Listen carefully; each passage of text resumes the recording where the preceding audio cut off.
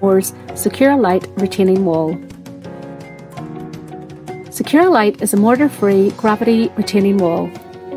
It is the ideal product to build a retaining wall up to a maximum height of 960mm. The Secura Lite wall has a tumble finish, which provides a charming rustic appearance for future walls.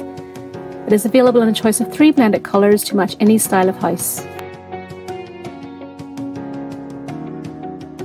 To prepare the foundation trench, excavate any unsuitable material and replace it with crushed stone such as MOT Type 1.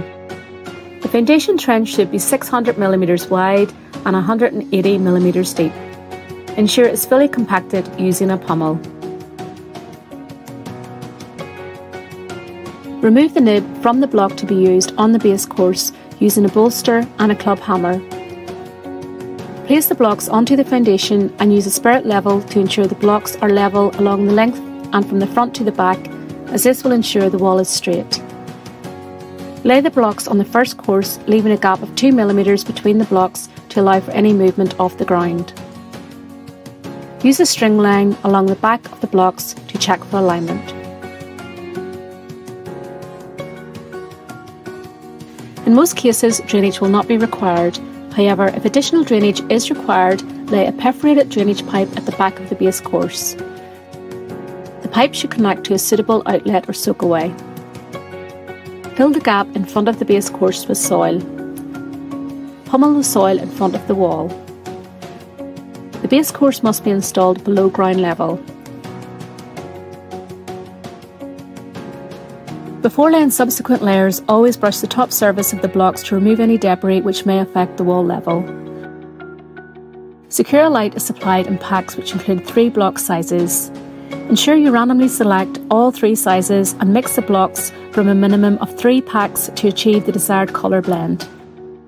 This should be done on the base course and all other courses.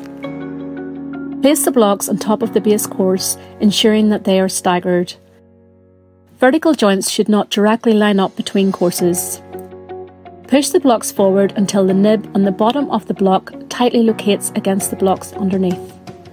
Use a spirit level to ensure the blocks are level as you build each course. After the second course has been placed, backfill the blocks with 10mm single-size drainage aggregate and soil. Compact the soil but do not compact the drainage aggregate. Continue building, repeating the process of backfilling and compacting every 2 courses until you reach the required height. The drainage aggregate should finish 2 courses from the top of the finished wall. Backfill the remaining space with soil. Fully compact the soil using a pummel. Cover the top with soil. To install the copings, use a concrete construction adhesive. Apply with a cartridge gun.